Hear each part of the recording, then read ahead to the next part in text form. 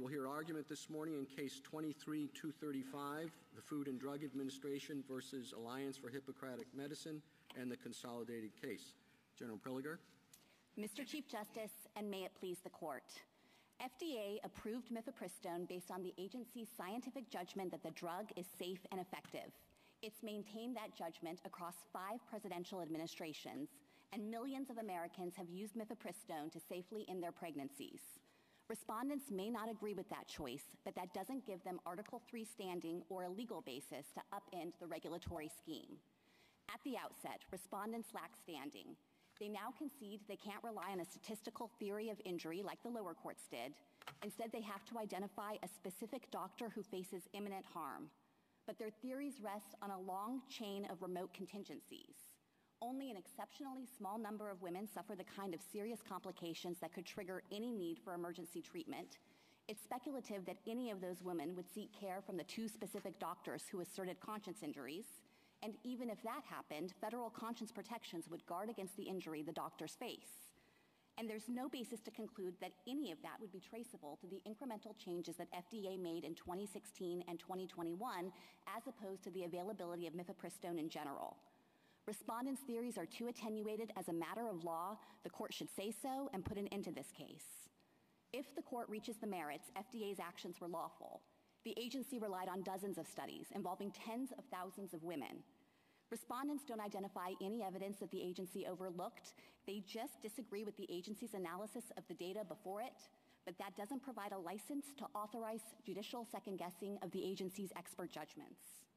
Finally, on remedy. The relief entered below would severely disrupt the federal system for developing and approving drugs, harming the agency and the pharmaceutical industry. It would also inflict grave harm on women across the nation. Rolling back FDA's changes would unnecessarily restrict access to Mifepristone with no safety justification.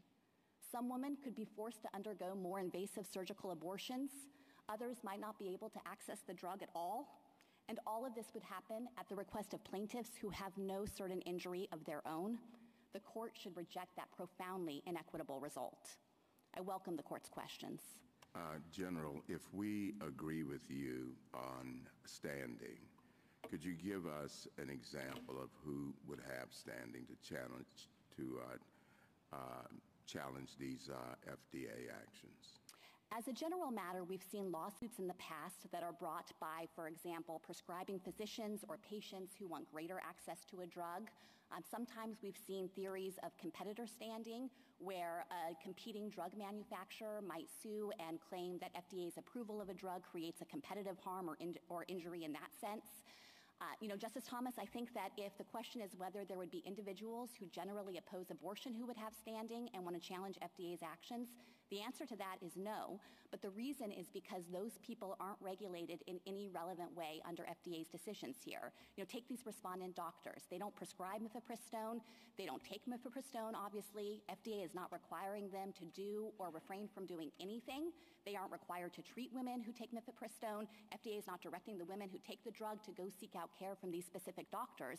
And so they stand at a far distance from the upstream regulatory action they're challenging. And the Court has said in many cases that in a situation like that, when you are not the direct object of the agency's regulation, it can be substantially more difficult to establish standing.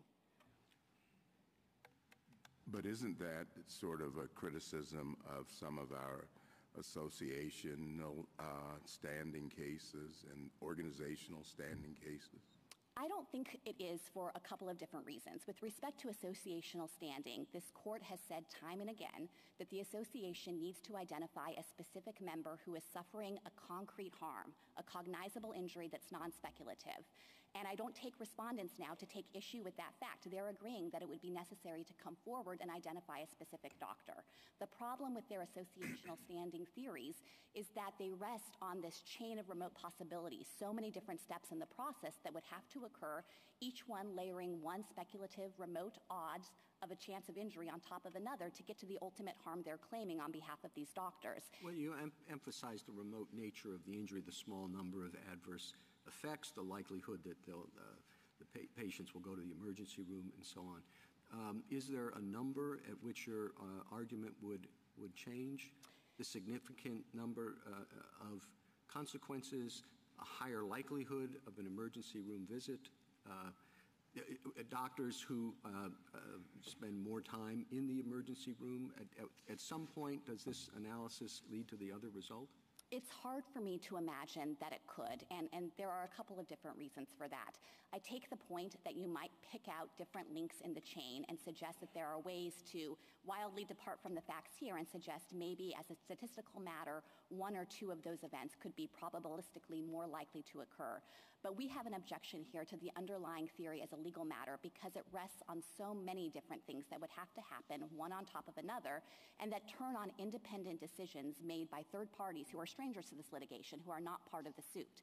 So we think that brings the case within those like Clapper or Summers, where this court has recognized that when the theory of injury really turns on so many different intervening events separated by independent decisions, it can mean that there is just an insurmountable hurdle to establishing standing. Could you provide a more specific answer to the first question that Justice Thomas asked you? Is there anybody who could challenge in court the lawfulness of what the FDA did here? In this particular case, I think the answer is no. Well, that wasn't my question. Is there anybody who can do that? Let's start with the states that intervened below. Will you say in that litigation, fine, you can challenge it, and let's get to the merits of this issue, the lawfulness of what the FDA did?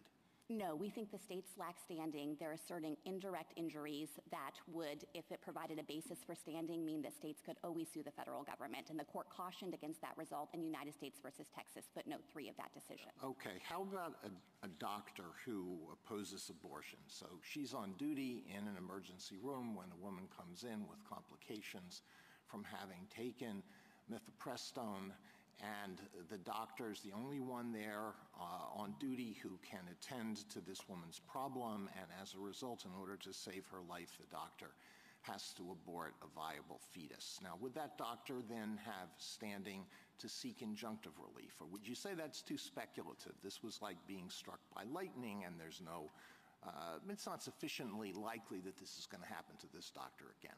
We would agree that that would represent past harm, so we're not disputing that that kind of conscience violation, providing care in violation of one's conscience, would be cognizable. But yes, we think that that situation has never come to pass. Respondents haven't identified any incident in more than 20 years that Mifepristone has been available on the market that resembles that kind of hypothetical situation. And so, yes, our view would be it's unduly speculative.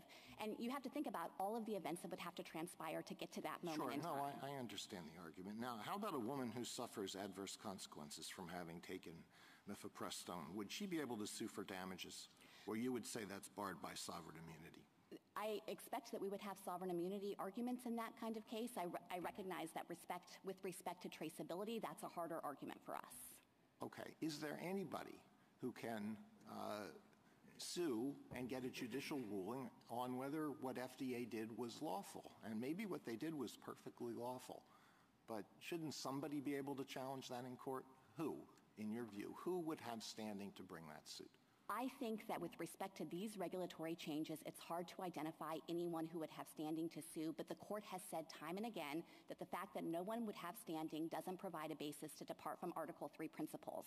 It said that in Raines, in Richardson, in Valley Ford, and in Clapper. And so I think it's clear that even if there is no alternative person here who could sue, that doesn't mean that the court should dispense with the indispensable requirements of Article 3. Okay, I understand that. And Article 3 is important. So your argument is that it doesn't matter if FDA flagrantly violated the law, didn't do what it should have done, endangered the health of women. It's just too bad nobody can sue in court. Certainly we think that there's no remedy. The American people have no remedy for that. Well, I think that it would be wrong to suggest that if FDA had made a mistake and a drug were actually producing safety consequences, that there would be nothing to be done. I don't think that these respondents could invoke Article 3 jurisdiction to have the court step in, but FDA takes very seriously its responsibility to ensure the safety of drugs. It conducts ongoing surveillance and can make adjustments to the regulatory regime if safety situations emerge. The drug sponsors themselves remain responsible at all times. We have a tort system in this country, and that can help ensure that if there are safety problems that come to pass, the sponsors will take action in reaction to that. So if the premise here is that unsafe drugs could somehow remain on the market, I think that that's incorrect. I mean, so your argument here is, and as I said, I have great respect for Article 3. We all do.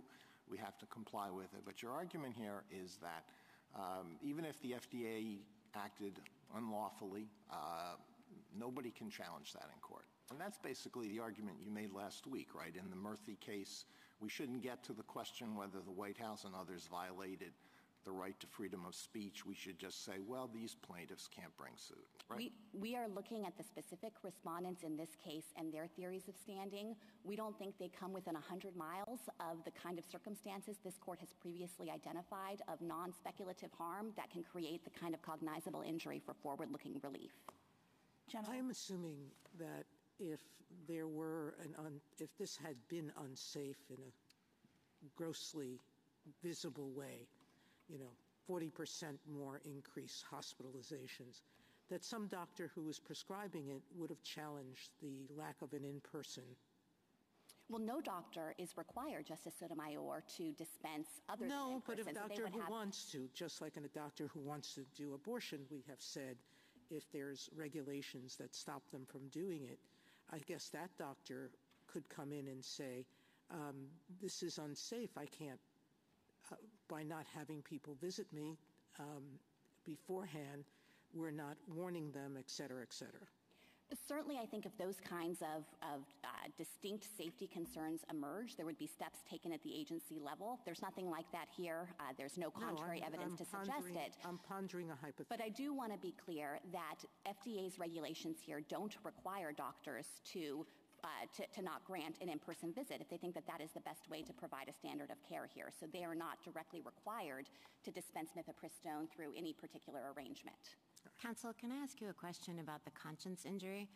So that's one of the roadblocks you identify in the speculative chain, because you say a doctor could invoke federal conscience protections to refuse to complete an abortion that was when the embryo or fetus was still alive. So I just want to be clear, the federal government's position is that their doctor would have conscience objections. I'm thinking about the EMTALA litigation, and the Fifth Circuit criticized the government's inconsistent positions. But it is your position that such doctors would have recourse to the conscience protections of federal law. Yes, absolutely. And let me be clear about this, because I think the Fifth Circuit did fundamentally misunderstand our arguments, and respondents have repeated that misunderstanding here. The federal government has never taken the position that EMTALA would override an individual doctor's conscience objections. We said exactly the opposite. If you go and look at our Fifth Circuit reply brief in the Texas litigation, we disclaimed that understanding of EMTALA and made clear that we understand the conscience protections to continue to apply and shield the doctor who doesn't want to provide care in violation of those protections. Would that be true in a healthcare desert as well? Yes. So we don't think that EMTALA would override conscience protections for the individual doctor. It, of course, imposes obligations on hospitals, and hospitals have all kinds of plans in place to address these types of contingencies. They have staffing plans. I understand as a matter of best practices, they often ask for doctors to articulate their conscience objections in advance so they can take account of that in staffing. They have cross-staffing agreements with other hospitals. And in the government's experience enforcing EMTALA, this is almost 4 decades of experience, we are not aware of any situation where there has been that kind of direct conflict between EMTALA and conscience protection. Okay, and just one last question. This is about the association standing. So its own standing in its own right. I'm talking about not its standing that is based on an injury to one of its members. So the injuries that the association is arguing sound in the Havens Realty associational standing, and they're the kinds of allegations we see by immigration advocacy groups. Diversion of resources, increased expenses that result from the complications of having to address and explain the new changes. And I'm not talking about the expenses of filing the petition. That's not what I'm talking about. Let's just talk about the diversion of resources. Can you distinguish that from Havens Realty?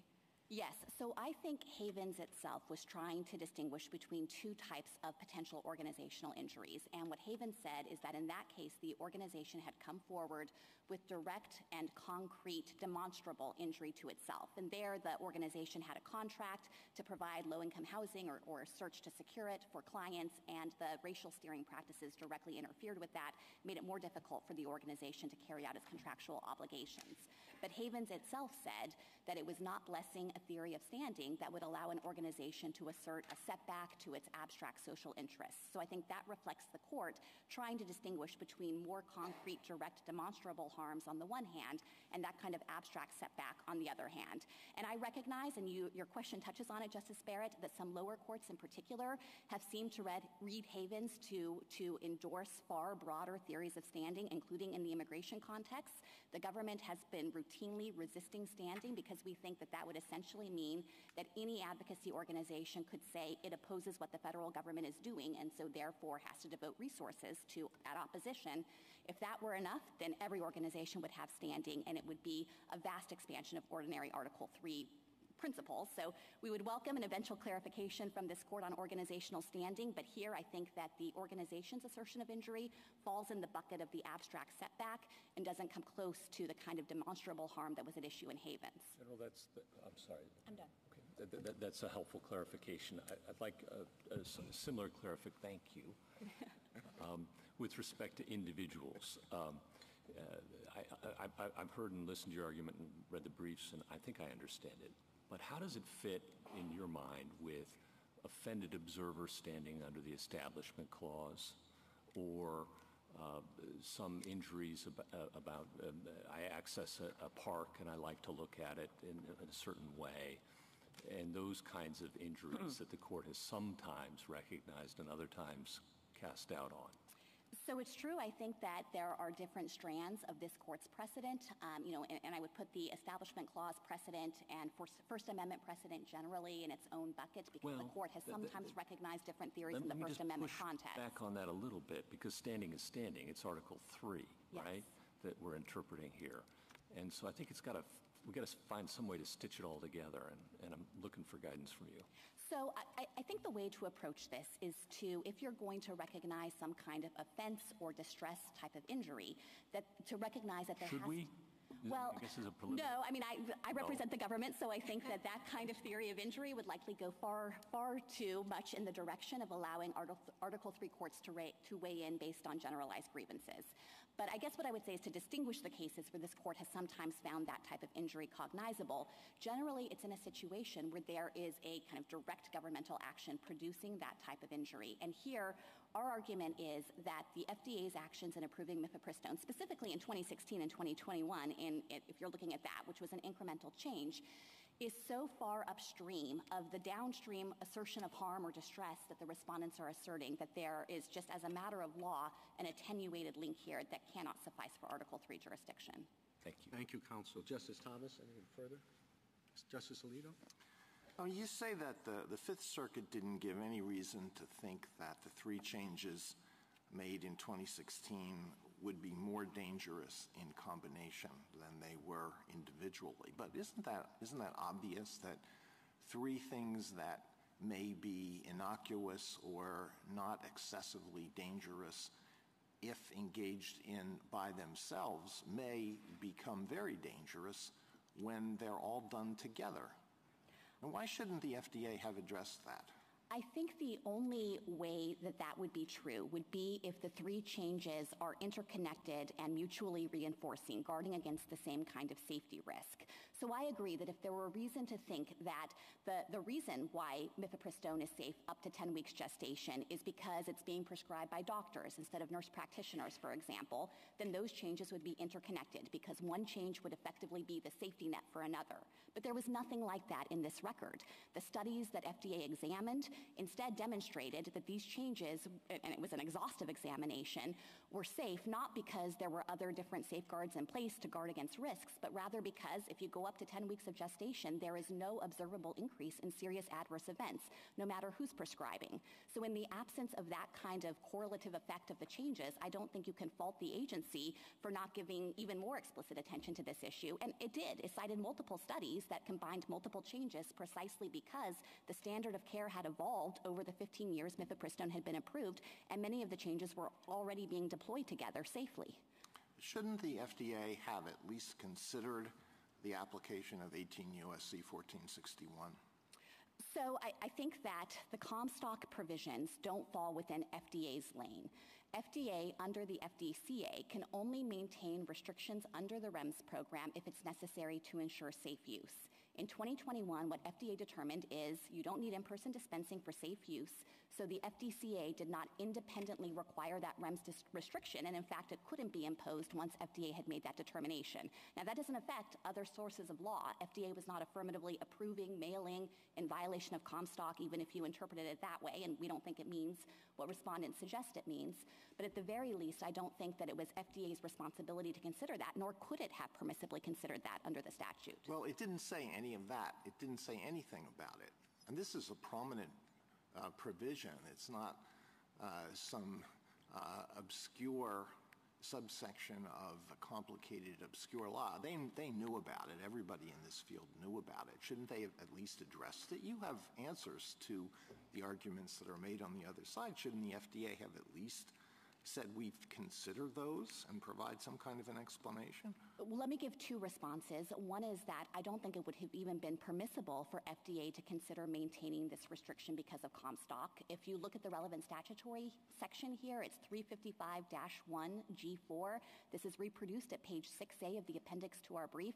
It's very clear that the only thing FDA can take into account for restrictions are safety and efficacy concerns in deciding whether to maintain a REMS program. But the other thing I would say, Justice Alito, is that the agency did have a memorandum on Comstock. It's at JA 535. That was the advice that FDA received from OLC conveying the interpretation of Comstock. But it got the advice from OLC, but it didn't refer to that, did it? In the 2021 decision, no, but the REMS was then modified in 2023, and this was part of the administrative record for that.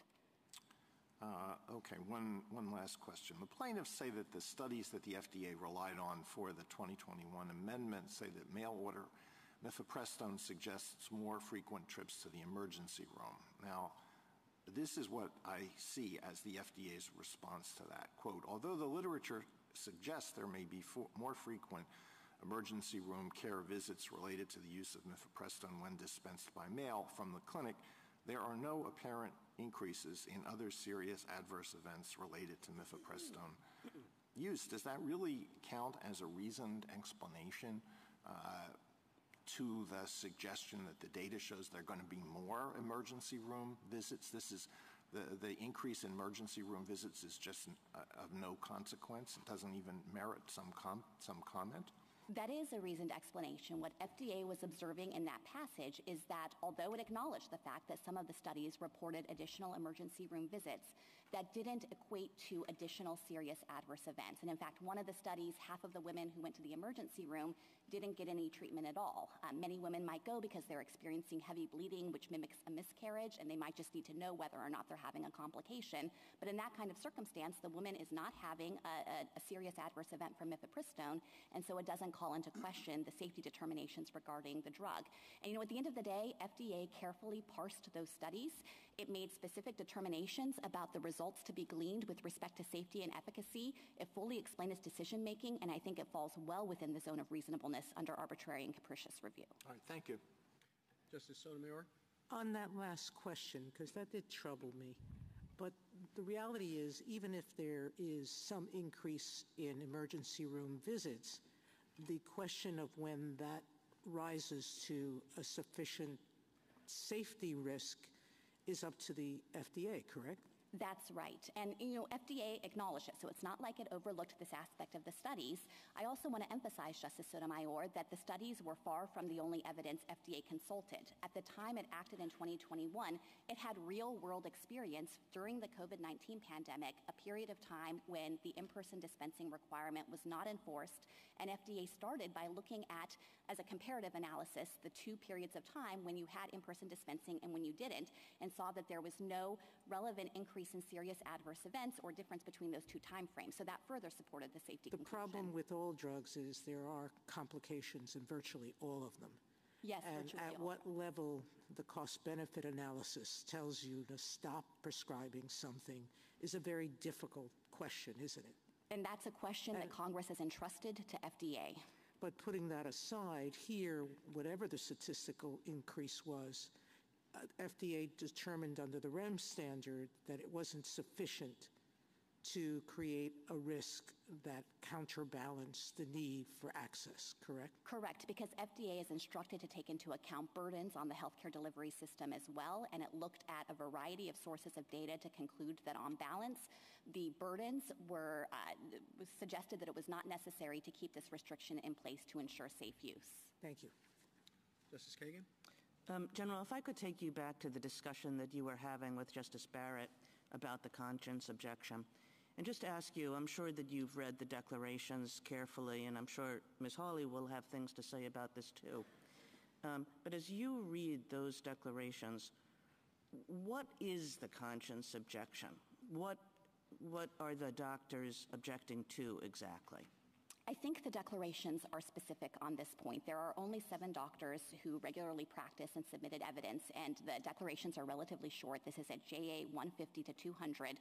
I encourage reading them because there are only 2 doctors out of the 7 who even provide any information about their specific conscience objections. Those 2 are who? Those are Dr. Skop and Dr. Francis. The relevant language for the other 5 don't refer to conscience objections. They don't refer to their own conscience objections or provide any specific detail about exactly what care would violate their conscience.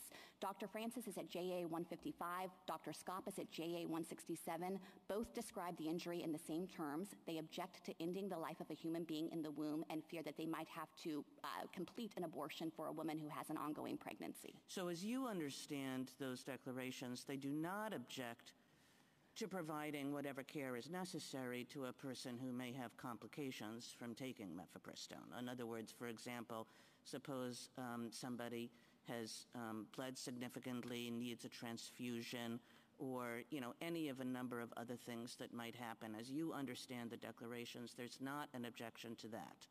I think that the fairest reading of the declarations is they are not objecting to that. Now, I acknowledge that respondents in their red brief have suggested there's a broader conscience injury in play here and that there might be other doctors who have a broader concern about providing any care. Even if that broader conscience injury had been in this declaration, we think still as a matter of law, they could not demonstrate that they have a non-speculative injury, in part because of all of the upstream things that would have to happen in terms of a woman having the serious event, going to these specific doctors, but also the fact that federal conscience protections are specifically designed to deal with this issue, and they would cover the range of conscience objections that exist in this context. Right. There are obviously conscience objections of all kinds. I was just asking about the particular declarations of these particular members of the organizations. Yes, and I think on these declarations they have not asserted a broader injury, but even if they could conceivably come forward with other doctors or try to adjust their declarations in some way, still that would not suffice. Okay. Can I just ask a quick question about the merits? You open your brief with a somewhat arresting statement, but it starts with "to the government's knowledge," and this was written a few months ago, and since then I'm sure that you've had lots of time to think about this case and to get all background information on it. So I'll just read you this sentence and ask you whether it's still true to the government's knowledge. To the government's knowledge, this case marks the first time, and I'm going to say, is it the first time? Is it the only time? Any court has restricted access to an FDA-approved drug by second-guessing FDA's expert judgment about the conditions required to assure that drug's safe use. Is it still the only time? That is still, to our knowledge, the only time a court has done that. We have seen a disturbing trend of courts sometimes also overriding FDA's judgment to try to grant greater access to drugs when that overrides FDA's expert judgment about what's necessary to ensure safe use. And no matter which direction you come at it from, we, on behalf of FDA, think that courts have no business making those judgments in the absence of the kind of arbitrary and capricious error that would satisfy the APA. Thank you. Justice Gorsuch? Justice Kavanaugh? Just to confirm on the standing issue, under federal law, no doctors can be forced against their consciences to perform or assist in an abortion, correct? Yes, we think that federal conscience protections provide broad coverage here. Just to be super precise, there are some triggering requirements of receiving federal funding and so forth. We've cited the relevant provisions at page 5 of our reply brief. The church amendments have the most comprehensive protection here, and we think that those amendments guard against the kind of injury that respondents are asserting. There are also state law protections that often apply in this context. Thank you. Justice Barrett? Would that be true even if the declarations were interpreted as respondents do, to say that they regard any participation, even transfusions or DNCs, after the abortion is otherwise complete because tissue needs to be removed? Yes, I think that would be true. So the most relevant Church Amendment provision is 42 U.S.C. 300A-7D, and its language says that a doctor shall not be required to perform or assist in any part of the healthcare program that would violate the doctor's religious or moral beliefs. So it's tied to the nature of the doctor's beliefs rather than particular procedures. And one other question, and this goes to the merits. As I understand it, the serious adverse consequences that have to be reported or that FDA considers risks are death and transfusion, but not, say, I mean, it seems to me, and I think the data bears this out, that the elimination of the in-person dispensing requirement or, the in-person visit at the outset would lead to mistakes in gestational aging, which could increase the need for a DNC or the amount of bleeding, et cetera. But that does not count, correct, as an adverse event? So I want to be careful because there's a list of serious adverse events, and I'm not sure that I have all of them down to be able to recite them to you, although they're in the record. But I do think the premise of the question is wrong, this idea that the change to in-person dispensing would necessarily increase the risk of those events. That was not reflected in the data that FDA consulted, and I would point you to JA 383 to 384 in particular, where FDA explained that even in person, you're not necessarily getting an ultrasound. That's never been required. And so the relevant question might be, is your provider going to ask you a series of screening questions, like when was your last menstrual period, in person or via telemedicine? And there's no evident reason why that difference would actually lead to different safety outcomes. So there was not even I thought that there was a small percentage increase in the tracking. I'm wrong about that, which I may well be. You know the JA way better than I do. Yeah, so I think that with respect to the ER visits, there was some evidence that there were increased ER visits, although as I explained to Justice Alito, that wasn't actually correlated with an increase in serious adverse events. I don't want to represent all of the different findings of the different studies because they varied a little bit, but FDA's ultimate conclusion was that Mifepristone could safely be dispensed without in-person visits.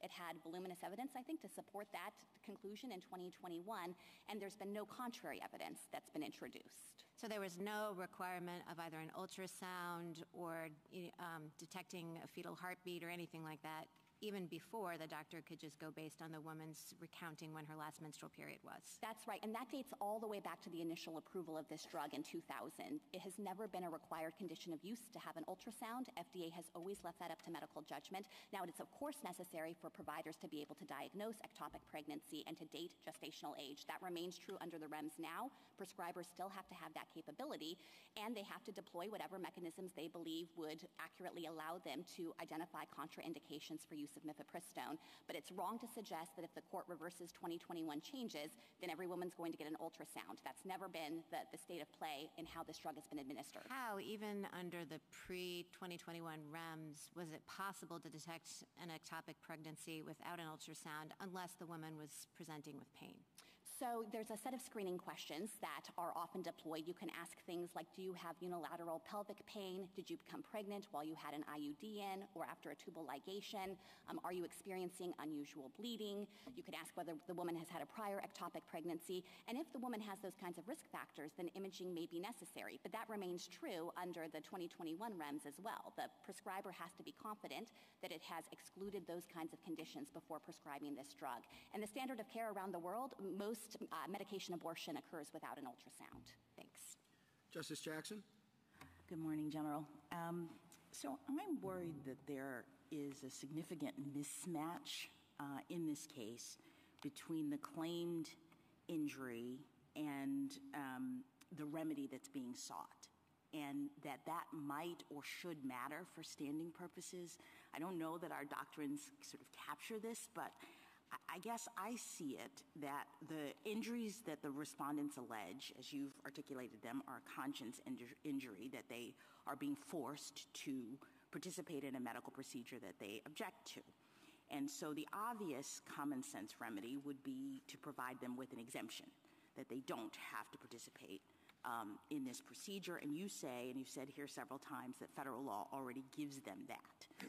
So I guess then what they're asking for in this lawsuit is more than that. They're saying because we object to having to be forced to participate in this procedure, we're seeking an order preventing anyone from having access to these drugs at all. And I guess I'm just trying to understand how they could possibly be entitled to that given the injury that they have alleged. I agree, Justice Jackson, and I do think it's relevant to standing. There's a profound mismatch here between the claimed injury and the remedy they were seeking. And, you can almost think of this as a type of zone of interest kind of analysis. If the doctors have a conscience injury, there's a specific statute designed to deal with it, to specifically tailor-made guard against the risk of that injury occurring. And instead, they're reaching out and seeking to invoke rights under a different statute, the FDCA, that doesn't regulate them at all, that doesn't make them do or not do anything. And the relief that they're seeking would dramatically alter the approved conditions of use for Mifepristone and affect women all around the nation simply because of this conscience injury that's already directly addressed by other protections. Right, and if it wasn't addressed, then we would see this lawsuit, and the remedy would be to exempt them. Right?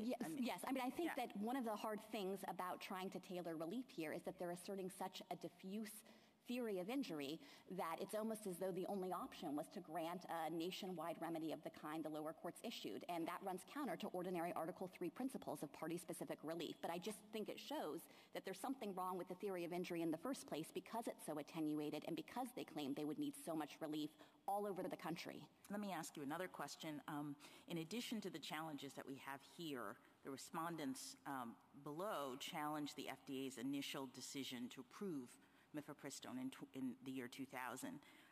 Of course, that occurred a very long time ago. The Fifth Circuit found that challenge wasn't timely because of the statute of limitations. As you're aware, in the context of another case we heard this term, the court is currently considering the statute of limitations issue. So setting aside standing, have you thought about how a ruling from this court on the statute of limitations in either direction might impact what happens in these kinds of cases with these kinds of challenges? Yes, I think that it just reflects the stakes of the corner post case and provides a vivid example of the way that it might be possible if this court were to approve the request for a broader theory of the statute of limitations in that case, the way it could open the door to plaintiffs coming in and saying, well, I only became a doctor later, or I only started working in an emergency room later, and would try to unsettle longstanding agency actions that maybe occurred decades previously. I do want to say that I understand the corner post petitioner to have suggested maybe there would be equitable defenses that the government could raise in those kinds of cases. We would certainly want to raise that type of defense with respect to the approval of Mifepristone, which I think has generated tremendous reliance interests and proven to be safe and effective over decades of use. Thank you. Thank you, counsel.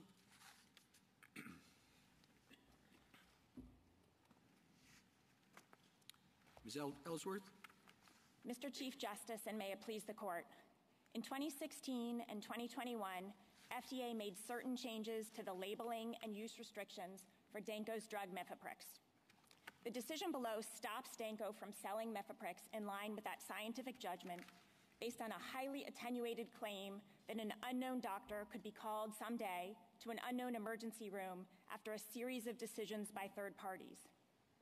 No facts causally link that possible future encounter to a specific change FDA made in 2016 or 2021.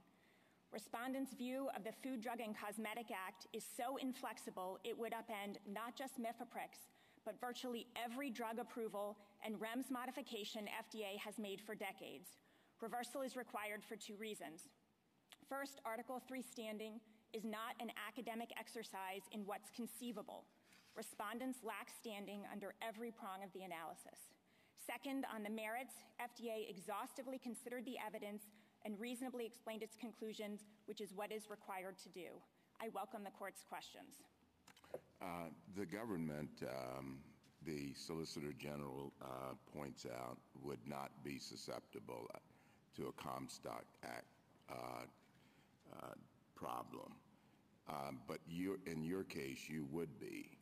So how do you respond to an argument that mailing your product and advertising it would violate the Comstock Act? Justice Thomas, we agree very much with the government that FDA's charge under the Food, Drug, and Cosmetic Act is limited to looking at safety and efficacy considerations. That's true for new drug approvals. It's also true for REMS modifications.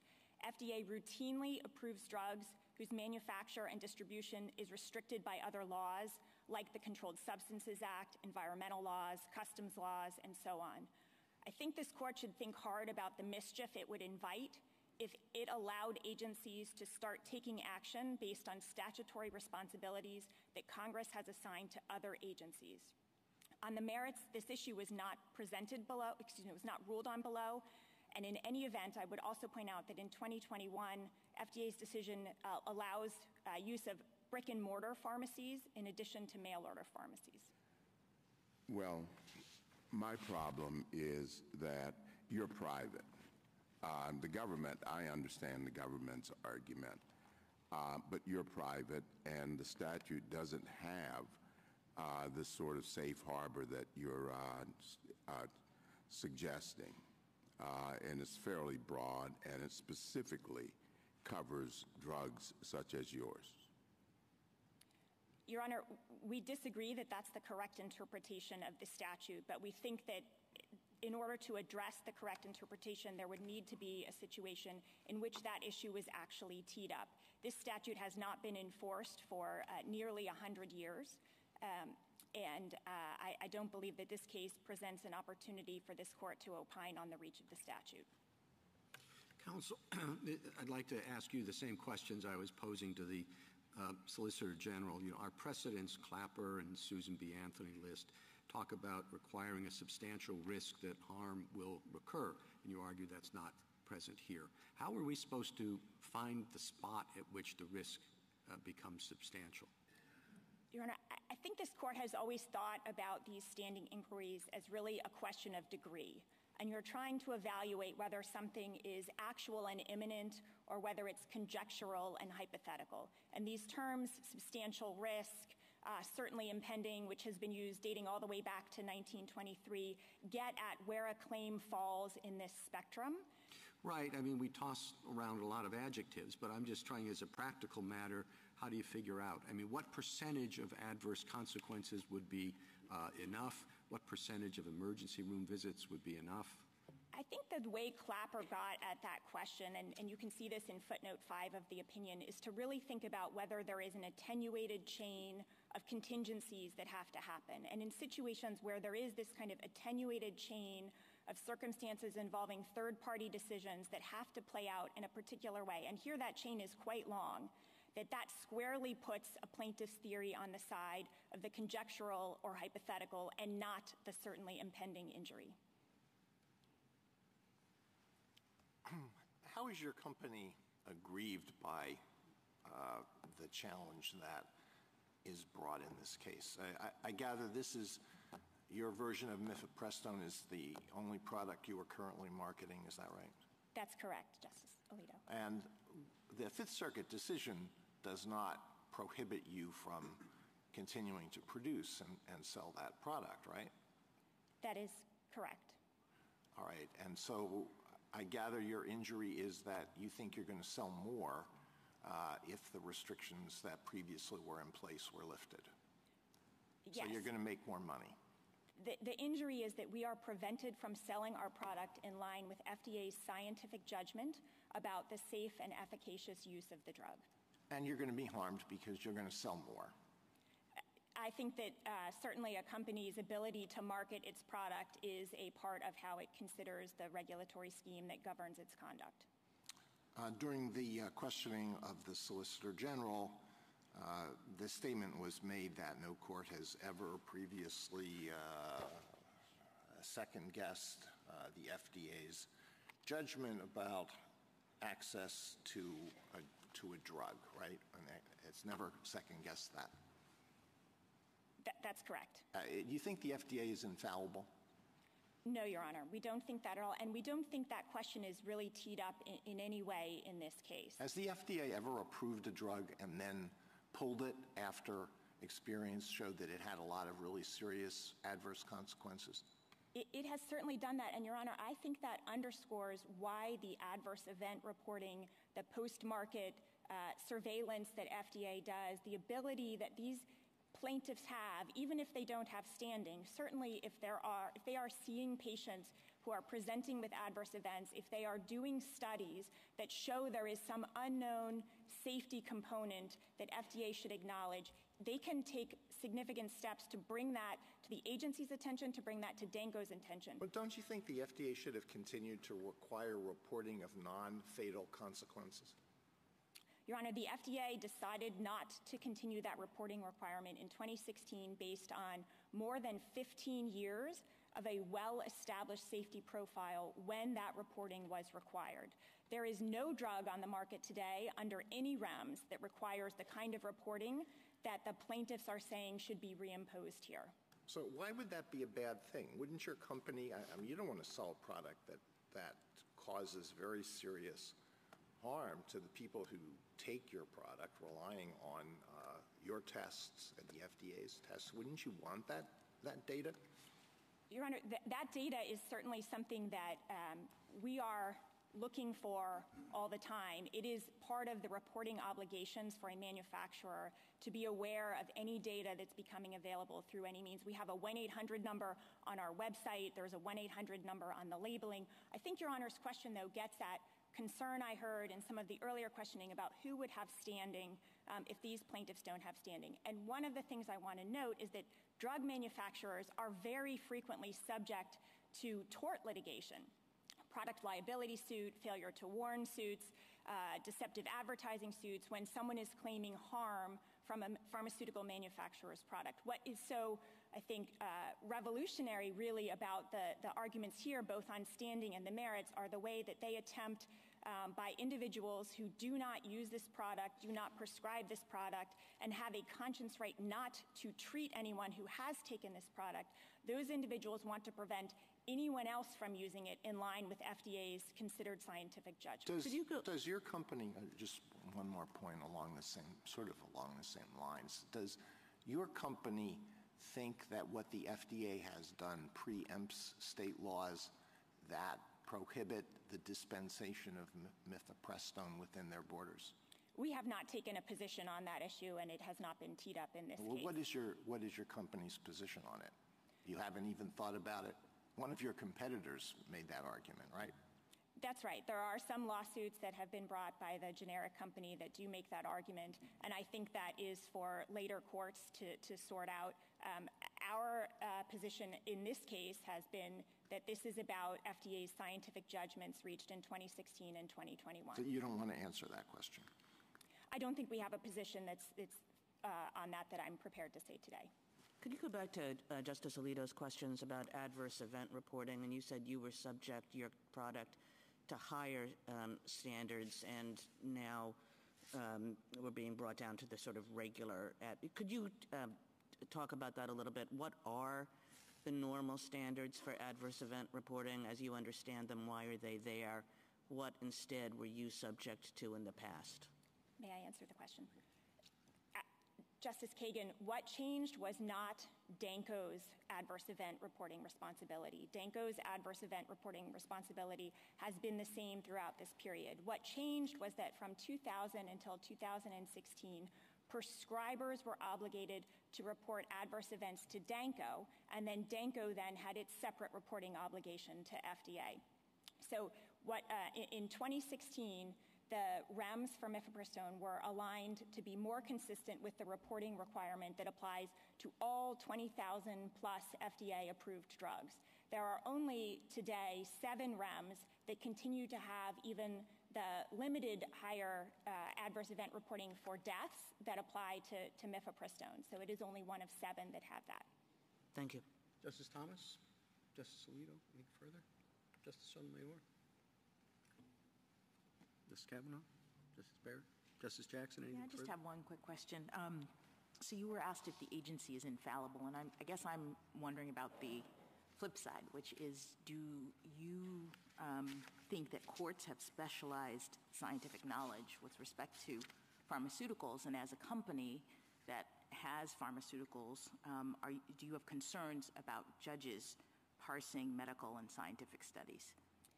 Yes, Your Honor. I think we have significant concerns about that, and there are 2 amicus briefs from the pharmaceutical industry that expand on why exactly that's so concerning for pharmaceutical companies who do depend on FDA's gold standard review process to approve their drugs and then to be able to sell their products in line with that considered judgment.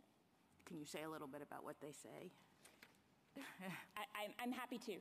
I think the reality is, and this decision below is a good example of it. You have a district court that, among other things, relied on one study that was an analysis of anonymous blog posts.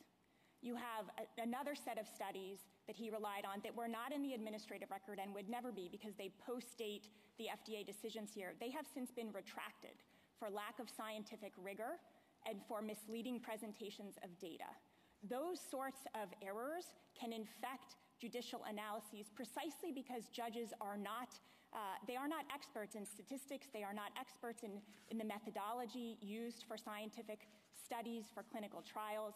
That is why FDA has many hundreds of pages of analysis in the record of what the scientific data showed, and courts are just not in a position to parse through and second-guess that. Thank you. Thank you, counsel. Thank you.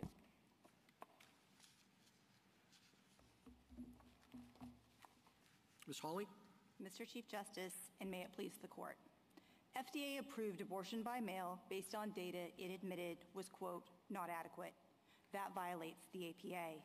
The lower court's decision merely restored long-standing and crucial protections under which millions of women used abortion drugs. We've heard a lot this morning about standing. Article 3 is satisfied here because 1, the FDA relies on OB hospitalists to care for women harmed by abortion drugs. 2, the FDA concedes that between 2.9 and 4.6% of women will end up in the emergency room. And 3, the FDA acknowledges that women are even more likely to need surgical intervention and other medical care without an in-person visit. According to Guttmacher, nearly 650,000 women take Mifepristone every single year. It's no surprise that respondents have experienced an increase in emergency room visits and indeed treated women suffering from abortion drug harms dozens of times. Women have suffered tens of thousands of times. That respondent doctors will be forced to manage abortion drug harm is not a bug in FDA's system, but part of its very design. Ruling against respondents on standing here would allow federal agencies to conscript non-regulated parties into violating their consciences and suffering other harm without judicial recourse. Article 3 neither demands nor permits this. FDA's outsourcing of abortion drug harm to respondent doctors forces them to choose between helping a woman with a life-threatening condition and violating their conscience. This Hobson's choice is intolerable. On the merits, FDA failed to comply with basic APA requirements. In 2021, it eliminated the initial in-person visit based on data it says elsewhere is unreliable. And in 2016, it failed to consider or explain the cumulative effects of its wholesale removal of safeguards. These actions fall far short of what the AP requires. This court should affirm. I welcome the court's questions. Counsel, you assert an injury on the part of the alliance of diverted time and resources. Isn't that just the cost of litigating, of pursuing this litigation? I don't think so, Your Honor, for a couple of reasons. First, what respondent doctors have done here is chosen their particular practice as well as structured that medical practice to bring life into the world. When they are called from their labor and delivery floor down to the operating room to treat a woman suffering from abortion drug harm, that is diametrically opposed to why they entered the medical profession. It comes along with emotional harm. Dr. Scott talks about these being heartbreaking situations and some of the most stressful work she's had to deal with, Your Honor. Well, I understand that, but I'm talking about the injury of having to divert resources to litigate this. Oh, with respect to the organizational standing? The alliance. Absolutely, Your Honor. So we think Havens Realty is on all fours with this case. The best evidence of that, I believe, is the FDA's reply brief.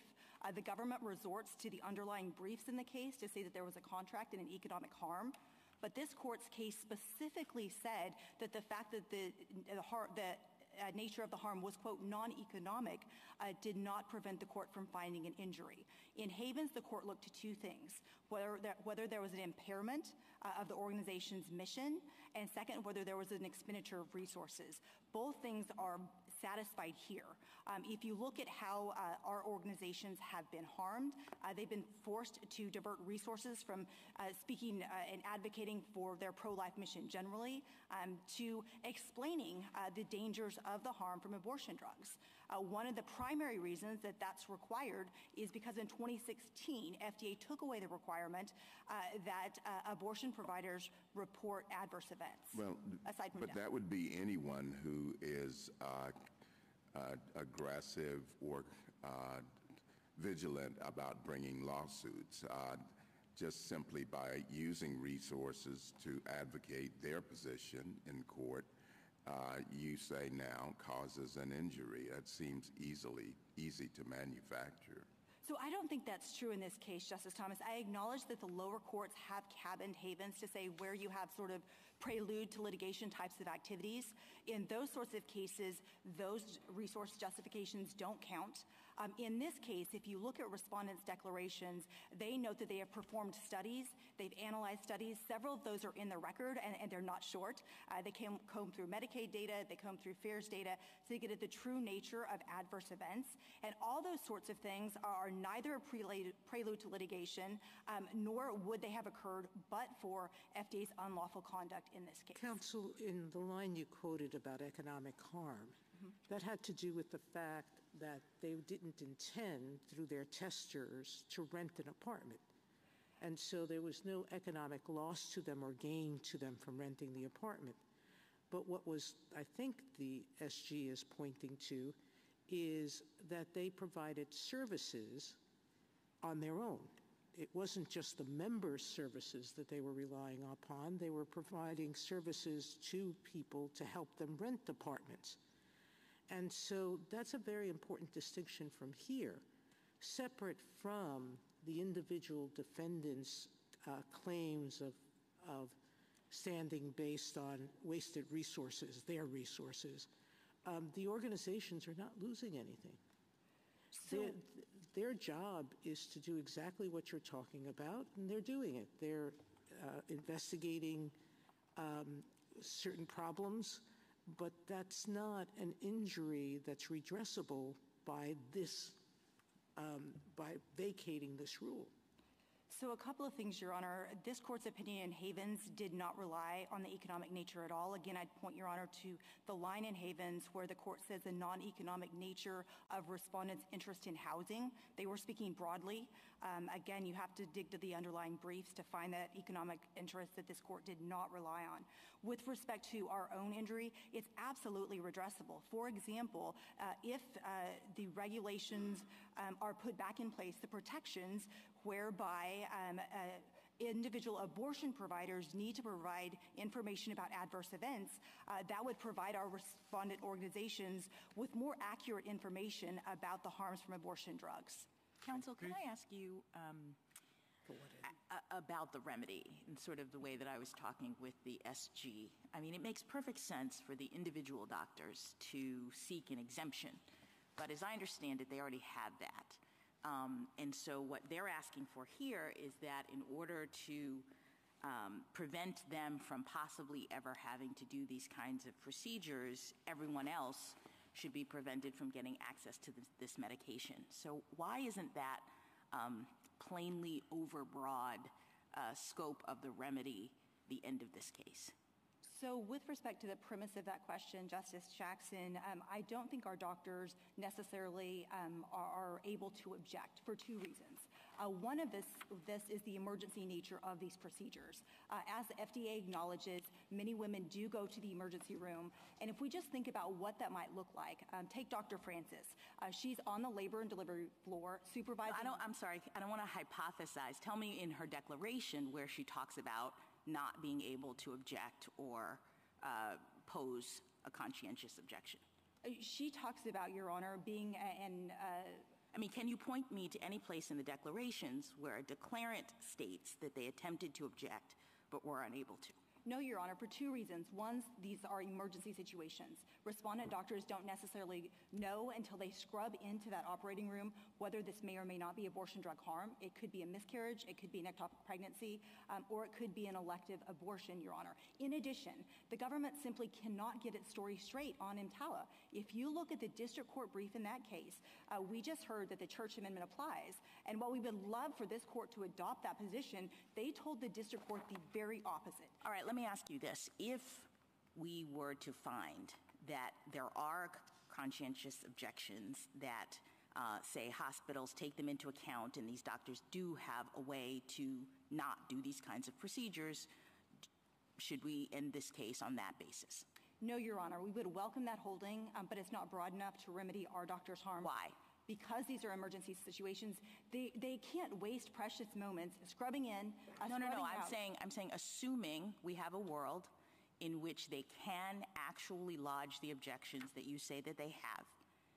My question is, isn't that enough to remedy their issue?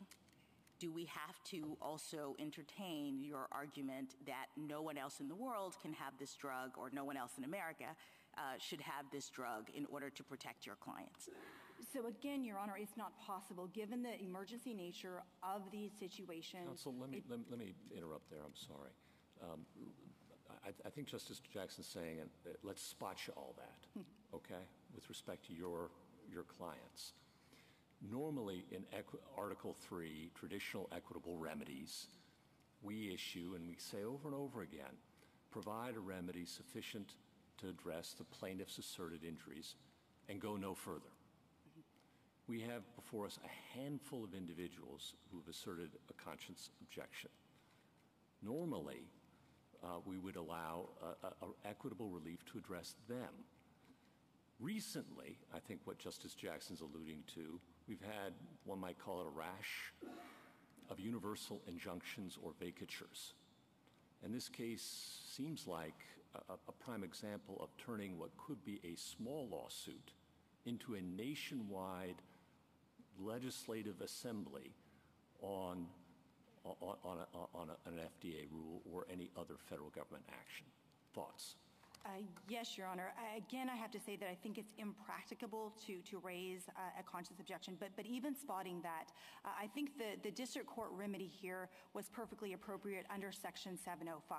Section 705 grants the reviewing courts the authority to issue all necessary and appropriate relief.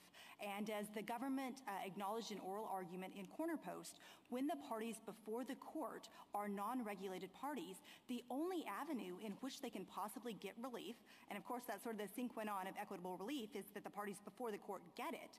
And that's for, as in this case, a state issue, or in other cases, a vacature.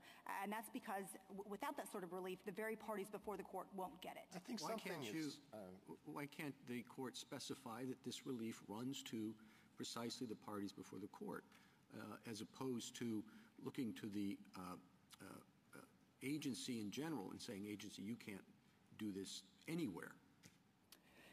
So I think, Your Honor, that might be impracticable. If we're thinking again about the emergency room situation, would Dr. Francis again have to know when she's in the emergency room whether this is a miscarriage, an ectopic pregnancy, or an elective abortion? This is what she does day in and day out. And so it seems like to say that these would run two particular plaintiffs would be missing, that the FDA regulations would still be in place and permit things like mail-order abortions. They would have removed the reporting requirements. And if we look at the merits of what FDA did in 2021, FDA relied on two things. They relied first on the FAERS data. Counsel, before you pivot back to the merits, and I can understand your impulse there, but I went back and looked, and there are exactly 0 universal injunctions that were issued during Franklin Delano Roosevelt's 12 years in office, pretty consequential ones. And over the last 4 years or so, the number is something like 60, and maybe more than that. And they're a relatively new thing. And you're asking us to extend and pursue this relatively new remedial course, which this court has never adopted itself. Lower courts have kind of run with this. And I just want to give you one more shot at that. Sure, Your Honor. So again, the APA, of course, encapsulates equitable remedies. And as Pomeroy and others have said from the beginning of the 19th century, equity requires that the parties before the court get relief. In this instance, again, as the government pointed out in Corner Post, where you have non-regulated parties, those parties could be farmers, they could be ranchers, they could be the seed farms in Gertsen. But their only availability for relief is if the court does something to the FDA order or regulation at issue. Otherwise, those parties are simply out of luck, and that's inconsistent with equity. May I ask Ms. Holy about your basic theory of standing? And just this is a clarification question as much as it's anything. When you did your 1, 2, 3 in your opening statement, it sounded very probabilistic to me. I mean, I don't remember exactly what the 1, 2, 3 are, but, let's say it's something along the lines of we represent a lot of doctors, and there are a lot of women out there taking Mifepristone, and some fraction of them are going to have adverse events, and some fraction of those are going to come to the emergency room, and so there's some probability or likelihood that one of our doctors who has a conscience objection is going to come face to face with one of these women who has an adverse event. Is that your theory? No, Your Honor. What we think really shows that respondents have standing here is FDA's own acknowledgments. I would point you to JA 384. And in regulating Mifepristone, FDA has continually said that emergency room doctors and OBGYN hospitalists are critical to the safe use of drugs. Well, I think then it is your theory. I mean, you're just saying even FDA admits that there are going to be some adverse events. People are going to show up in emergency rooms. People are going to come face to face with one of our doctors who objects to some aspect of the treatment. That's the theory, yes? Well, we certainly think all of that is true, but we don't think it's a problem with probabilistic standing, as was the case under Summers for 3 reasons. First, Summers involved unidentified members. Here we have 7 named plaintiffs. In addition, no one in Summers, at least that was still part of the case. Yeah, so does your theory really depend on your having at least one person? Because I take Summers to be saying these probability theories, they sound very nice. They have nothing to do with our Article 3 requirements. You need a person. You need a person to be able to come in and meet the court's regular standing requirements. So you agree with that, yes? I think that's correct, Your Honor, yes. Okay, so who's your person? I know you have 7 of them, but if you had to pick one and say, go read that declaration, and that declaration is going to tell you why we're entitled to be up here. Who's the person? So I have to pick 2, Your Honor, but Dr. Francis and Dr. Scott. Okay, and what about those 2 doctors gives you the kind of imminent injury, let alone the traceability, that we've typically required? So to speak to Dr. Francis at the beginning, there's been some confusion, I think, about the precise nature of the conscience harm. But if you look at JA 155, paragraph 15, she talks about her and other APLOG members who object not only to taking the life of an unborn child during an elective abortion, but also to, quote, completing that process.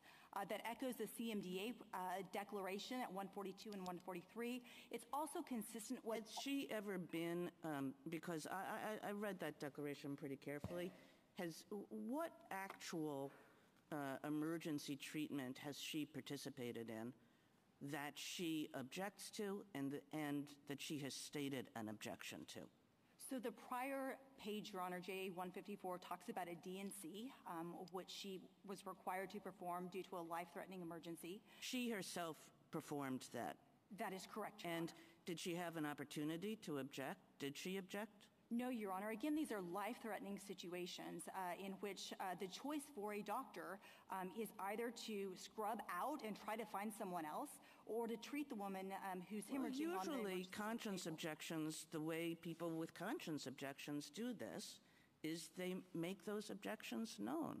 And, that may be harder, it may be easier in a particular context, but most hospitals have mechanisms in place, routines in place to ensure that doctors who are allowed to do this, in advance, right, and are allowed to do it at the moment, they say so. And when I looked at Dr. Francis's and Dr. Scott's, there's just nothing that you have there that suggests, this is like there are, other requirements that you need, but at the very least to be able to say, well, this happened to them in the past, I don't think you have it for either one of those doctors. So I think we do, Your Honor. Given the emergency nature, it's simply impracticable to have a objection lodged prior to understanding what's going on in that operating room. And again, I'd point, Your Honor, to the District Court Fifth Circuit brief in EMTALA, where the government says that neither the church nor any of the other sponsors of those federal conscience protections intended them to apply in emergency situations. So it's a lot to ask our respondent doctors to go up to the top floor and litigate this with the general counsel when the federal government's telling them they don't have a conscience protection.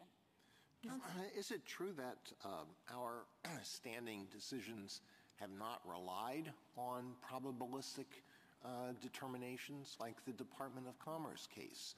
The court said there was standing because if a question about citizenship was included on the questionnaire, a certain percentage, an unknown percentage of residents would then not fill out the census at all, and therefore it was probable that there was some risk that New York State would risk losing a representative in the House of Representatives or would risk losing money under some federal program, and you put together this chain of probabilities, and that was sufficient to establish standing. Absolutely. We agree with that, Justice Alito. In particular, you can look at the Gertz Seed Farms case, which also involved non-regulated parties, and this court looked at the distance that bees might fly in order to pollinate seed farms. So it's certainly true that data is appropriate to consider in determining whether there's a substantial risk under SBA list. Here, the FDA admits, and this is at 533, that between 2.9 and 4.6% of women will go to the emergency room. It acknowledges, this is at 542, that up to 7% of women will need surgical intervention. And when the FDA talks about there being no increase in adverse events from the increased gestational age, the only way they can say that is by ignoring surgical interventions. And that's because at JA 207, the FDA... Counsel, what do we do with the fact that these two people that you rely on, Francis and Scope, that Indiana and Texas have abolished abortions and abolished them by pills or otherwise? Now, we can get into whether other people are illegally breaking the law and supplying it contrary to law, but what does that do to your probability? Which is, it's already infinitesimally small because there are thousands of hospitals in the country, 50 states, I don't know how many territories, thousands and thousands of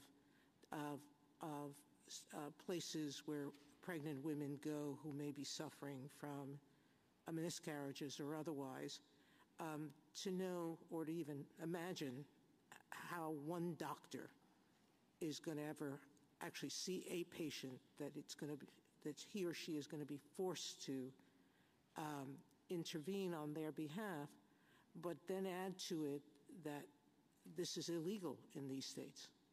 So I think that the best answer, Justice Sotomayor, is that past is prologue. In our declarations, we have 3 doctors who have treated harms from abortion drugs at least a dozen times. We have 2 examples when women went out of state. And if you go out of state, there's a higher likelihood you're not going to have a follow-up visit. What FDA's regime has done is turn ER rooms into those follow-up visits. We've had that happen with both Dr. Jester, where a woman went to New Mexico and returned to Texas, as well as Dr. Johnson, where a woman went to Illinois and returned to Indiana. Indeed, according to Guttmacher, 1 in 5 abortions take place out of state in surge states like New Mexico, like Illinois, the border states in which our doctors reside. Ms. Hawley, can I take you back to the affidavits and some of Justice Kagan's questions? You were talking about Dr. Francis, and as I read her allegations, or as her affidavit reads, she said that her partner was forced to perform a D&C when there was a living fetus, And she said she performed a D&C on a woman who was suffering serious complications. But the fact that she performed a D&C does not necessarily mean that there was a living embryo or a fetus, because you can have a D&C after, a miscarriage. So if that's right, I think the difficulty here is that, at least to me, these affidavits do read more like the conscience objection is strictly to actually participating in the abortion to end the life of the embryo or fetus. And I don't read either Scott or Francis to say that they ever participated in that. So do you want to address that? Sure. So first, Justice Barrett, I think Dr. Francis's combined with CMDA can be read for the broader conscience harm. Again, that's how the district court understood that. I'd point you to pages 7 and 8. That's how both the state panel and the Fifth Circuit understood respondents' conscience harms to extend beyond simply requiring the ending of an unborn life. And with respect to even the more narrow conscience harm, to whether a doctor may need to end a life, we think there's still a substantial risk of that occurring. If you look at the numbers of the increase from 7 to 10 weeks in gestational age, that means that 3.1% of pregnancies will be ongoing, requiring a D&C. We know at ROA 870 that 55% of those D&Cs occur in the emergency room. This is a substantial number of women suffering abortion drug harm. Again, Guttmacher says 650,000 women took the drug in 2023. But not all those D&Cs will involve a pregnancy that would otherwise be viable or an embryo or fetus that would otherwise be living, because you can have complications or excessive bleeding even after the abortion is complete in that respect, but there's pregnancy tissue remaining. So with the 3.1, Your Honor, is ongoing pregnancy. Is ongoing yes. pregnancies. And FDA says at JA 542 that up to 7% will need surgeries to stop either bleeding or ongoing pregnancies or failures. How many members of your organization? You have a broad number of doctors that are in your organization. I gather dentists, some doctors who are retired. How many members of your organization are OBGYNs who practice in hospitals who might be called into these ERs? There are hundreds of them, Your Honor, but I think, may I finish? Sure. I think in particular that the named plaintiffs are OBGYN hospitalists who spend most of their time on the labor and delivery floors, but also are called to the OR to treat these sorts of emergencies. Ms. Hawley, can you clarify the broader conscience harm from the narrow one? Because I had understood the conscience harm as Justice Barrett does, but you suggest that there's a broader one. So what is that? Yes, Your Honor. I'd point you to pages 7 and 8 of the district court opinion. And the district court understands the conscience harm to be either taking the life of an unborn child, which would sometimes be required. Dr. Francis testifies to a partner who was required to do that because of emergency situations. That's what I understood the narrow one to be, right? I'm participating in a procedure that is ending the life. Yes. I think that's narrow. Okay, yes. So what's the broader one? So the broader one, Your Honor, is being complicit in the process that unnecessarily takes an unborn life, such as performing D&C and abortion. And it's really not that hard to see. No, wait, I'm sorry. Complicit like I work in the emergency room and this is going on. I'm handing them a water bottle. I'm like, what do you mean complicit in the process? So this court, of course, takes religious beliefs and conscience beliefs yes. as it finds yes. them. But what harms our doctors, Your Honor, is being involved in completing, in the terms of our declaration, an elective abortion. And it's really not that hard to see why that might be a conscience harm if you think about what's involved in a D&C. But you just said, again, it's being involved in completing an elective abortion. So I took that to be the conscience objection. I think what Justice Jackson is asking, or what I asked before, or what Justice Barrett is there any broader conscience objection that appears, I'm not sure I care all that much about the district court, but that appears in the declarations? Yes, Your Honor. And in this sense, completing an elective abortion means removing an embryo fetus, whether or not they're alive, as well as placental tissue. Again, Dr. Francis talks about being required to perform a D&C, this is at 154, and remove placental tissue. Whether or not there's any live tissue? Yes, Your Honor. And again, this makes sense. And where are we looking for that? So I would point Your Honor to JA 155, paragraph 15, where again she talks about completing an abortion. The CMDA declaration at pages 142 and 143 also describe this sort of complicity harm from being involved in an elective abortion, Your Honor. And again, these doctors performing a DNC must scrape out a woman's uterus of a child, of the embryo, the fetus, or placental tissue. And this court has recognized harms like that in cases like Little Sisters of the Poor, as well as Hobby Lobby. No, go ahead. Sorry. It's my understanding that sometimes the completion, it doesn't involve surgical intervention. Do you have a sense of how often? I mean, we may get all the way down the chain to the doctor is there, the person is having an emergency procedure. My understanding is with some of these chemical abortion scenarios, the completion occurs by prescribing additional medication. Do you have a sense of how many times the completion is that route and could be done by another physician as opposed to your clients in doing a medical procedure? So that second dose, Your Honor, of Mifepristone has been part of the regimen since 2016, really I think all the way back to 2001, but it's been approved by FDA since 2016.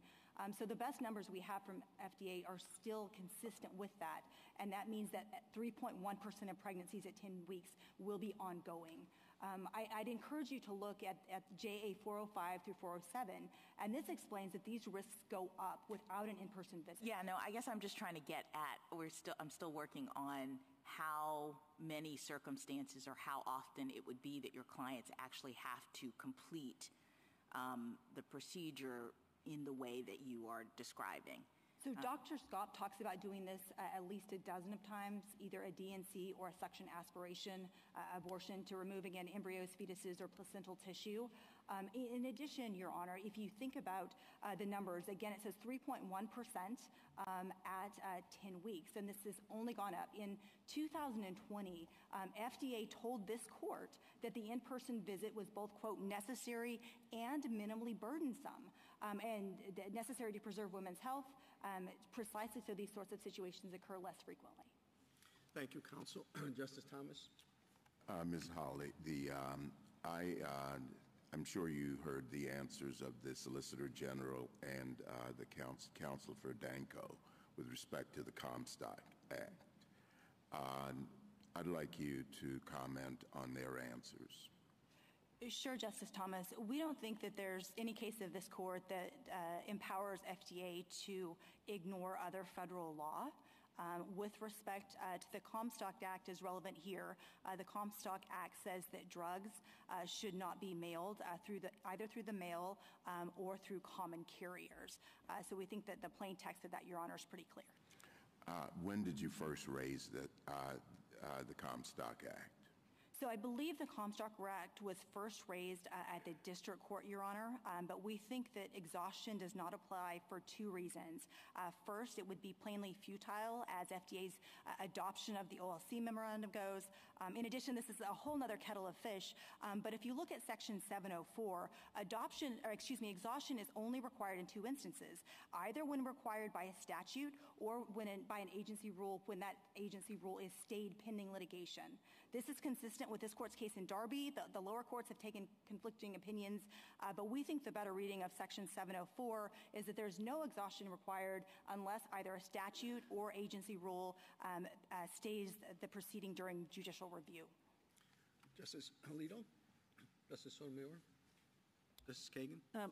May I ask about your view of traceability? And, on one understanding, and I want you to tell me if you agree with this, that even beyond proving whatever injury you're trying to prove, that you have to show that that injury is traceable to the 2016 and 2021 FDA actions that you're challenging. And, of course, that means showing that these incidents that you're talking about in the emergency room are caused by whatever incremental increase in risk there is as a result of those 2016 and 2021 actions.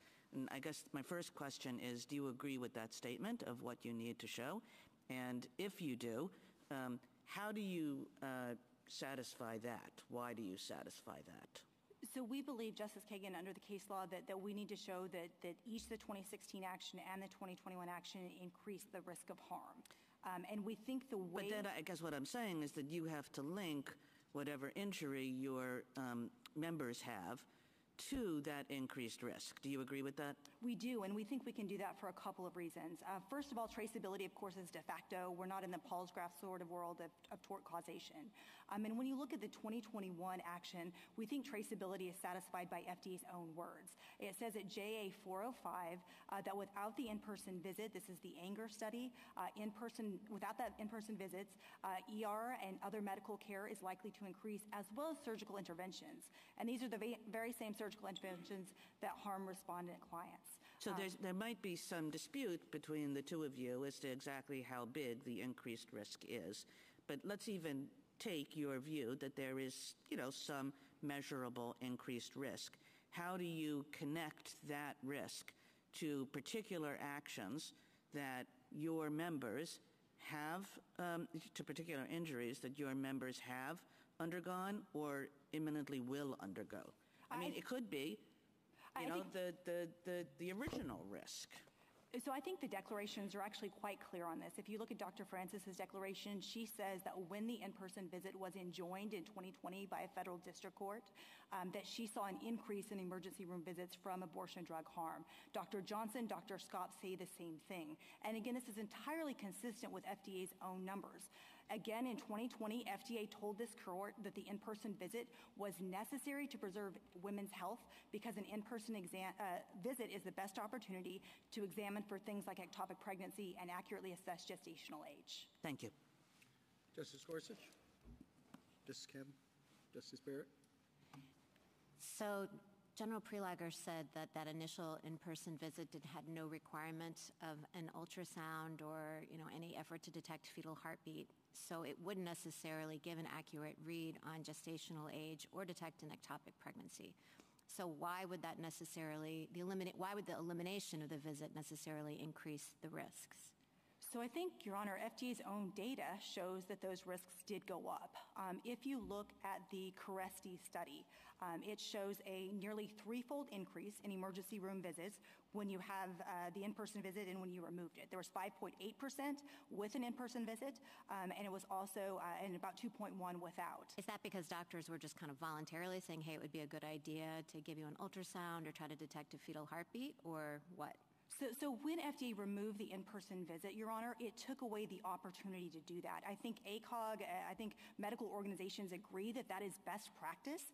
So if a woman comes into a doctor's office, she's likely to get an ultrasound to accurately assess both ectopic pregnancies, diagnose, or assess gestational age. But what's allowed under FDA's rules currently is to be able to order these online with a couple of screening questions, and I don't think that's nearly as good as an in-person exam. Let me just pivot to the organizational standing question. So let's say that I'm just going to carve out and put aside the costs of filing a petition or litigation as harms to your organization itself. Explain to me what additional costs you might have incurred or how your resources were diverted in a way that would satisfy Havens. Absolutely, Your Honor. So putting to one side the citizen petition, the APLOG declaration is clear that respondent organizations conducted studies and analyzed studies. This included going through the Medicaid data. It included going through the FAERS data to the extent it was available. Is that it? Well, those studies, Your Honor, I would point to one of them is at ROA 870 and before and after. And those are pretty comprehensive studies, Your Honor. And are they to the end of the litigation and the citizen petition, or what are they to the end of? To accurately assess the harm from abortion drugs, Your Honor. So I think it's absolutely separate from the litigation. And one thing to note with the citizen petition is that is the only way in which anyone can raise a concern to the FDA. These proceedings go on between DANCO and the FDA behind closed doors. This is not a notice and comment process. The first time anyone can raise these objections is a citizen petition. Justice Jackson? So what deference, if any, do courts owe the opinion of the expert agency concerning the safety and efficacy of drugs? So under this court's administrative procedure precedents, Your Honor, APA review, of course, is not toothless. Instead, in this case, we're not asking that the court second-guess the agency determinations at all, but rather look at what FDA said. Again, in 2021, when FDA took away the in-person visit, it did so based on FAERS data. It says elsewhere cannot be used to calculate the incidence of an adverse event, as well as studies that says that JA 407 are, quote, not adequate. I guess I don't understand how that scope of review is not second-guessing the agency. I mean, they're looking at studies, and you're saying that the court can look at studies, maybe different studies, maybe the same studies, and critique their conclusions about them. So what deference do we owe them at all with respect to their assessment that these studies establish what it is that they say they do about safety and efficacy? I don't think that's an accurate portrayal of the APA claim at issue here, Your Honor. And the reason being, again, is we're just asking this court to look at what FDA said.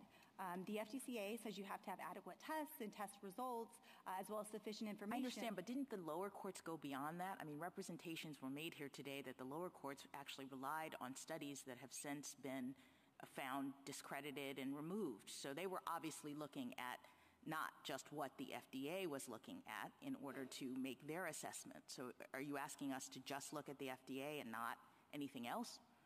So yes, that claim is not even before this court. But with respect to the two claims that are before the court, the 2016 and the 2021, we think the FDA's own statements here are arbitrary. In 2016, what the FDA said was we're going to look at individual studies, and then even though we say they're interrelated at J298, we're going to take all of the protections away at once. That was arbitrary in State Farm. It would be arbitrary here as well. Thank you. Thank you, counsel. Rebuttal, General Prelogar. Thank you. On associational standing, Mr. Chief Justice, you asked where do you cross the line to get to a certainly impending injury. One thing the court has looked at is whether that harm has materialized in the past and how often. Now, it doesn't always guarantee there will be a future injury, but it can be a source of information. And here, what is so telling is that respondents don't have a specific example of any doctor ever having to violate this care in violation of their conscience. Instead, respondents have pointed to generalized assertions in the declarations that never come out and specifically say by one of their identified members, here's the care I provided, here's how it violated my conscience, and here's why conscience protections were unavailable to me. The fact that they don't have a doctor who's willing to submit that kind of sworn declaration in court, I think demonstrates that the past harm hasn't happened, and the reason for that is because it is so speculative and turns on so many links in the chain that would have to occur, and at the end would be backstopped by having the federal conscience protections in play. On organizational standing, my friend has pointed to the fact that they invested time in preparing their citizen petition. She says they voluntarily conducted studies and then generally refers to diversion of resources. If that is enough, then every organization in this country has standing to challenge any federal policy they dislike. Havens Realty cannot possibly mean that. The court should say so and clarify it is at the outer bounds and respondents don't qualify under that standard. On remedy, Justice Gorsuch, Justice Jackson, you pointed out the striking anomaly here of the nationwide nature of this remedy. Justice Jackson, you suggested maybe a more tailored remedy to the parties protecting their conscience protections should have been entered. The problem here is they sued the FDA. FDA has nothing to do with enforcement of the conscience protections. That's all happening far downstream at the hospital level, and the only way to provide a remedy based on this theory of injury, therefore, was to grant this kind of nationwide relief that is so far removed from FDA's regulatory authority that it's ultimately requiring all women everywhere to change the conditions of use of this drug. And I think it's worth stepping back finally and thinking about the profound mismatch between that theory of injury and the remedy that respondents obtained. They have said that they fear that there might be some emergency room doctor somewhere, someday, who might be presented with some woman who is suffering an incredibly rare complication, and that the doctor might have to provide treatment, notwithstanding the conscience protections. We don't think that harm is materialized, but what the court did to guard against that very remote risk is enter sweeping nationwide relief that restricts access to Mifepristone for every single woman in this country, and that causes profound harm. It harms the agency, which had the federal courts come in and displace the agency's scientific judgments. It harms the pharmaceutical industry, which is sounding alarm bells in this case and saying that this would destabilize the system for approving and regulating drugs. and it harms women who need access to medication abortion under the conditions that FDA determined were safe and effective. The court should reverse and remand with instructions to dismiss to conclusively end this litigation. Thank you, counsel. The case is submitted. The Honorable Court is now adjourned until tomorrow at 10 o'clock.